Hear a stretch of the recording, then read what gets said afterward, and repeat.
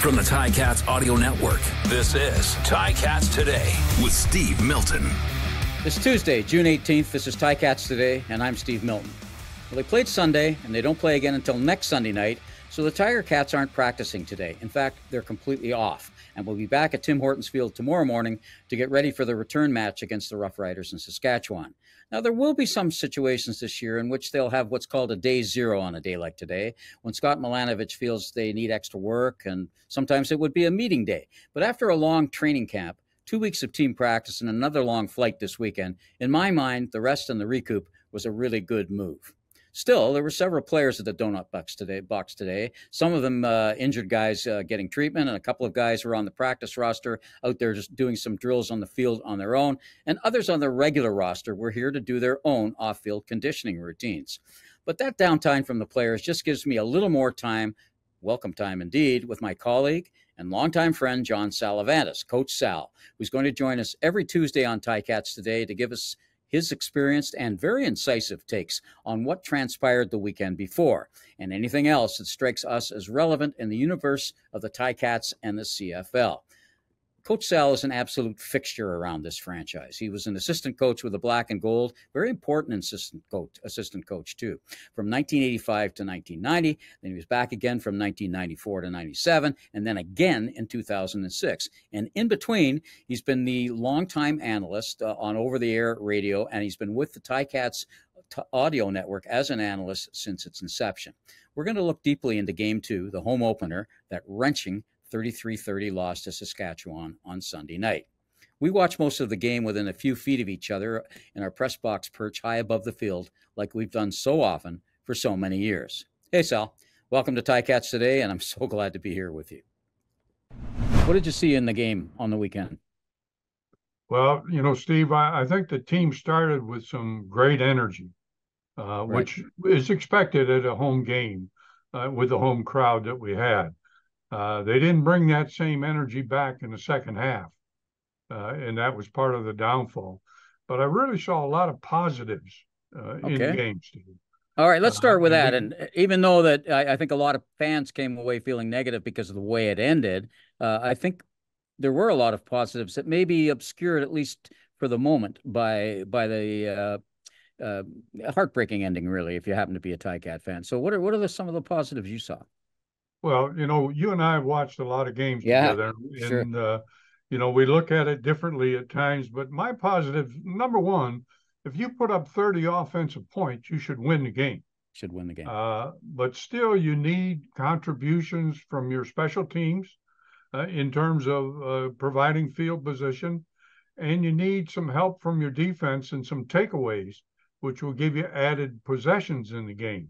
But I thought it was really positive the way they came out. They put a long drive together. They didn't get the touchdown. And that brings you to the red zone where you've got to, be better in the red zone. But they put up 3 points off of that. I thought that was a good positive. Do you think that's why they went for the 3 points there? I mean, obviously they some people might say, well, you're already down there. You might as well try for the touchdown. If you don't get it, you hold them in. But you take the points when you can, right? Especially given that quite often these games can be close, and this might even be a team you end up going against on a crossover. Who knows? It's a long way early to think of that. But what they actually only got to the red zone, I think, twice. I think they were 2 for 2, 10 points in the red zone once in. And that could be, that's deceptive because a lot of they had a couple of big plays for touchdown. They don't show on the red zone thing because you don't need to be in the red zone because you just scored. Yeah, and I think that goes back to Mitchell playing so well. Yeah. His ability to slide around in the pocket and to keep his eyes downfield and produce those big plays. Right. And that big play potential is always there. I thought you're not going to get much better than 380 yards passing in a ball game. So, I thought Mitchell did a good job in that area. It's funny, I think Scott Milanovich, I think Bo had said this after the game that Scott came up and said, I think, we want to get 400, and they got the 380, and they got the 400. If those 20 are spread out the right thing, including maybe on one of the last couple of drives, if they'd got the 400, they win the game because you would have eaten up some time there. Yeah, and if we'd have caught the ball on the end zone when it was right in the hands of the receiver, that would have made a huge difference in the ball game. But he took advantage of the breakdowns that Sask had. When they had a breakdown in the secondary, he took advantage of it. And that was because he was able to move around in the pocket, keep his eyes downfield, and make the accurate throws. You used to use the phrase there, Sal, of moving around in the pocket. Now, I realized that Bo was hurt twice last year. But, he himself has said, he had a couple of years where he wasn't the kind of quarterback that he wanted to be. He humbles you a little bit. He changed his body. It's pretty clear to those of us that know him, that would include you, that his body looks different there with all the work he's been doing with the strength and conditioning coordinator. Do you think this isn't what we saw from him last year, that ability to move around that back there, was it? Or maybe I'm wrong. Maybe I missed something last year. No, you didn't miss anything. He's always been a guy that could stand in the pocket and make the throws. That goes back to, if you got a great offensive line in front of you and you can get the ball out quick, you can do that. But at the same time, he showed us in the first ball game against Calgary that he's willing to run the ball. Now that makes the defense for their opponent play a little differently, and Sask had to play him a little differently. But I like the way he's playing. I think, you can't ever say last year was a bad year. Last year, you almost have to erase it. It was a write-off year for him. Bo Mitchell. Yeah. It was not a Bo Mitchell type year. And I think people have to recognize that this guy's an elite quarterback, and he continues to be that. Games come down to trenches and quarterbacks, right? I mean, that's essentially it, especially a two-down game like ours. And I realize special teams are a massive part of all of this as well, as you so correctly pointed out. But when you said, one of the things you said, if he gets the time, if the line blocks well in front, that's you have a lot of areas of expertise, Sal, but that was your number one in my experience is offensive line. What are you seeing from the offensive line? Well, I think the offensive line progressed from the Calgary game to this game exceptionally well. I think they played well in this ball game. Now, Butler was shut down on the run game. Mm-hmm. It really, the run game wasn't as expected. But at the same time, that opens up that little play action pass. It opens up an area where you've got Bo, as we said, able to move around in the pocket. We've got two tackles now that'll grow with this team. The interior three are really good football players. And let's stop there for a moment. Just remind people who those interior three are. That'd be David Beard at the center and the two guards. Yeah, we're talking about Revenberg and Beard and Woodmansey. And Woodmansey, yeah, and he's a good young player. He's really he's seems to be playing with a little more confidence right now too, a little more outgoing as well, and got a little belligerence to him as well. Yeah, I'd like the way those guys are playing right now. In the first ball game, I saw pressure from the inside where the defensive end was taking advantage of our left tackle and making an inside move. Okay, that didn't happen in this game. That tells me that he's progressed, that he's able to adjust to what the defense was trying to do. So I like the way they're playing. As long as they can improve game in and game out, Butler will get his yards. He'll get his runs. That will come along. The Calgary game, they played a soft defensive secondary, which allowed the run. Right. In the Sask game, those linebackers weren't allowing that run, and that showed. But that means the linebackers are up tight to the line of scrimmage, giving the receivers a lot of area in behind to make those throws. And Bo found them many times. And there's a couple of times, I'm sure there's a couple of throws he'd like back, a couple where maybe his footwork weren't so good. One of the things a line coach often has to work with is with what the quarterback does and where he positions himself. And what about Bo's feet? I thought he looked pretty good there. That's what everybody was talking about. And I don't mean just running, just sort of getting himself ready to throw. Yeah, and that's what we talk about, movement in the pocket without getting out of the pocket. You know, we have certain quarterbacks who will come under pressure, and the first thing they'll do is run. And what the good quarterbacks will do is move away from that pressure, give their offensive lineman a chance to readjust and get that guy, and still keep his eyes downfield and make the throws. And I think that's what Bo's doing. And that all comes back to the conditioning you talked about. Right. You know, at that age, and I don't want to mention age because you and I are in those categories, but at the age of that quarterback, that's important that he's able to move around in there.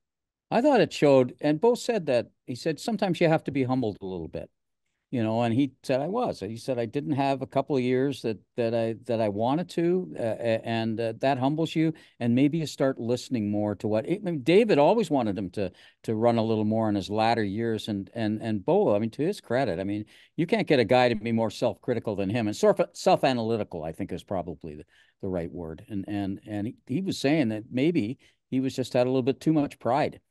To you know, do what he's doing. Dickinson asked him to do, or challenged him to do, exactly what Scott Milanovich has challenged him to do, but he's doing it, trying it harder with Scott, and part of that was the change in the body. He said that part of that was just because, you know, he was getting older and he realized he hadn't had quite. You know, he had a little more humility. He said, I think that was the word he used. He had to be humbled a little bit. And I think that's you know, a positive in his attitude towards things. But at the same time, 10 years in Calgary, you know, he was the king.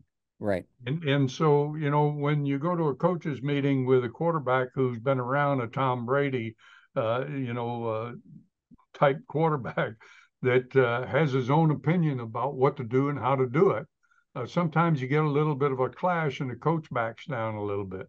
I think Scott has used the right approach to him. Is we've got to get back to ways of moving the ball, and moving you is one of those ways. Yeah, I really am interested in see how this progresses over the season. You know, what kind of packages he puts in, and whether this thing. I mean, I'm assuming it's going to continue as long as Bo stays healthy. That you might even see a larger progression. You should after 2 games and beyond. You mentioned the running game. I mean, they couldn't really establish Butler, as you said, for a couple of reasons. One of which is the manner in which they were playing defense, but is the fact that they kept going at it, even though they couldn't go at it too much because they surrendered the lead at one point there. And then they felt they needed to, you know, maybe put the ball in the air a little bit more. And as you said, were able to.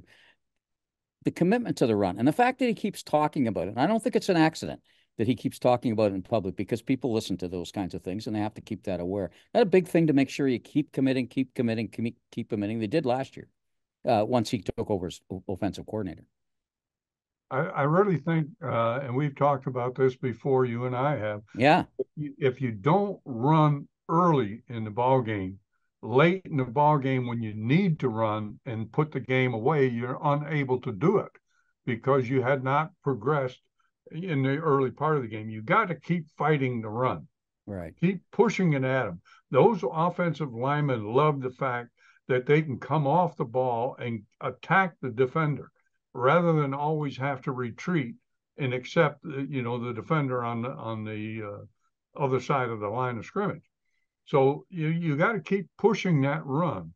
And when you got a guy like Butler who can stay in there and keep pounding and take the pounding, you know, I think where it gets a little sticky is if you're always coming up on 2nd down and long. Then you have to make some adjustments. Well, that comes back to making your run game in line with not only Butler, but using your slot backs and your quick sweeps, et cetera, that make it different for the defensive players. When I'm not sure about this, so is why I'm asking your technical expertise here. When you sort of are running the ball and you're running it to a power back like that, there's a a lot of RPO, a lot of run pass option. And Bo said his tendency in the past was always to pull the ball back. That's what he'd wanted to do first when he was playing, even when he had great running backs, which he normally has had. He said with Butler and the way the system's working here now, he finds himself, actually giving the ball off there. Do you think that helps set up a few things like it? I'm wondering if it set up that razzle dazzle play, that one where they touched, I think 4 different guys touched the ball and flipped it out to one, back to the other, back to Bo, down all the way downfield to Smith. Does that set those kinds of things up? Yeah, it really does, and that was a great trick play or a great execution of a trick play.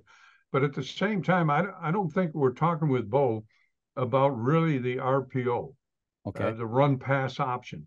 I think what we're talking is actual play action. Play action more than RPO. Where you're faking the running back and holding the linebackers with that fake and then coming back and throwing the ball. I don't think we want to get into an option type game with Bo where he has to pull the ball and go outside, which is what the defense will force him to do if that's the case. They're not going to let the fullback or the running back carry the ball if they know Bo has to carry it. So the end crashes down and takes away the running back, forcing Bo to run with the ball. Secondary contain comes up, and we're looking for a new quarterback. And the other thing, if we can stick with that, and it's sort of related. There's kind of a bit of a relationship between the running back, and using the running back and all of those kinds of things. And the fact that Scott Milanovich has talked about this for some time, talked about it a lot during the wintertime. And one of the things he wants to commit to as well is more of a what you might call an NFL type tight end package. They have the hybrid thing where they'll use one of the Canadians. In this case, it looks like James Tuck has become the guy on that one. Maybe moved ahead of Felix on that to become the back that can play fullback and then also move to tight end. And sometimes those similarities are things. And I call that a hybrid tight end. But the pure tight end where you can either split him a little bit or he can block. And they've been using Robinson a little bit in there, but they haven't really got the ball out there. Out of that tight, are you surprised at that yet? That we haven't seen that kind of pass off that tight end situation, that what I would call a classic NFL tight end situation? I think they went into the training camp with the idea, but the injuries really made them change some of what they're doing. Right. And really what they've gone to is a fullback situation where Tuck has become a big part of that offense. Huge part. Yeah, that's similar to a tight end formation, basically. Right. And you saw in this past ball game where they had a tight end and a wing at the same time, and then the wing would move or the tight end would adjust. I think with a tight end, you get so many different things you can do, and you mentioned like the NFL, where you get the nasty split, where he's not really just a foot off or 2 foot, he may be 4 feet off, but that's just enough to make that linebacker move or that defensive end move. And I think that's what we're going to evolve towards with the tight end formations. Yeah, especially if that's a big one they got there in Robinson. That he shows some stuff too, and then they used them. But he was doing a lot of blocking. He does a little bit of that roll block that and I imagine that's related to his play in the NFL. The other thing about a tight end formation, when you talk about the NFL plays a lot of 2 cover, with 2 safeties back. So the throwing lane is the middle, right? And you can get your tight end into the middle very easily now. And he's got a size advantage. Yeah. Yeah, and we don't see a lot of cover 2 in the CFL. Right. If it is cover 2, it has to be man under in order to make it work. It's just the field is too big, so you can get the slot back or, as we talked about, a tight end into that middle too easily. So we don't see a lot of that. We're going to see more, I think, of the cover 3, cover 4 type plays. Are you optimistic about the way the team played? I mean, let's take the second quarter, for instance. They were dominant on both sides of the ball during that during that second quarter. I think they stopped them 5 out of 6 times on the drives. I think they had one touchdown early in the second quarter, but and one long drive. But most of the time it was, 3, 4, 5 plays. And you fairly optimistic about just I'm the very overall? optimistic. I really am. I see the D line very much improved. The front 4 guys in that ball game, and one of the guys that, of course, Barrow got the sacks, but the unsung guy for me was Usher. Absolutely. I thought couldn't Usher agree more. made things happen out there that allowed Barrow to make those sacks. But I think they've improved. They shut the run down against a very good back. Ouellette, we know from Toronto, is a good solid back, and they did a good job of shutting him down. One of the sacks, for example, that D.N. Barlow made just before halftime saved some points.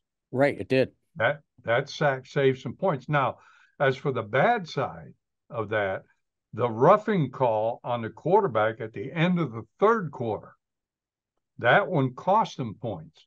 So, it goes hand in hand. You've got to be smart enough to know you can't tackle a quarterback low to start with, and that roughing cost them. But again, I'm very encouraged at what I saw up front. I thought Hoyt coming in to play that will linebacker, allowing Wilborn to move around a little bit, move into the middle, and using Wilson, Hoyt, and Wilborn kind of in a combination of things really was good. So I'm encouraged there. Where I'm a little skeptical, and I know it'll take time, is in the secondary. Right. They have to really tighten up in the secondary. Peters come in for the first ball game, did a good job on that side. And they went at him 3 straight times, right? They wanted to test him to see if his leg. They went right at him right away. Yeah. And he took the challenge and did a good job on it. But it takes time for the secondary to come together as a group. You've got a good free safety in Katsantonis. Yeah. A good free safety. He is a hitter. Now he may not be a Hitchcock yet. No. But he's the kind of a hitter that the receivers will start paying attention to. Yeah, he's there. As long as these guys can stay on the field together, and we're talking about Lawson and Leonard and George and Peters, they will get better. They will tighten up, and they won't have the communication mistakes that they had in the last couple of ball games. That looked, so you felt that was communication. It's what it looked like from where I was sitting as well. And on that long, you're 2nd and 7. There's no other way to say this, John. 2nd and 17 after a great sack, basically set up by Usher to force him back in to where Barlow could grab him, and the place is going nuts. It looks like they've got the game. And what they were 2nd and 7, they were at the 15-yard line, 2nd and 17, and they complete a pass. Like, how does that happen? Well, it goes to talking about what we're saying is you got to tighten up in those areas. You got to understand down distance on what's happening. The quarterback's going to get the ball out quick. Mm-hmm. You know who the potential hot receivers are going to be based on your defensive scheme. Right. But you have to be able to tighten down. We made the same mistake in the end zone when they scored one of the touchdowns, where we had the halfback way too deep. Right. And he wasn't able to make the play. He was expecting the linebacker to get underneath the throw that came on that little short post inside. Mm-hmm. But again, if he tightens down, that post is gone. Then that quarterback's not going to throw the ball in there. Well, we're going to end here in a second. And I don't want to end in a negative. I do. I guess I want to. I think we have to point out there's a sense of deja vu to this. In the fourth quarter, that happened a lot last year, and of course that's what fans see. They don't know even as much maybe as inside as I do, and definitely not as much as you, and definitely not as much as the people on the field that goes on there. But is that a concern? that here's in the second half again, they were outscored. I just wonder. Yeah, I think you're right. You know, it's a mindset. Right. And when you come out at halftime flat, it's tough to get momentum back.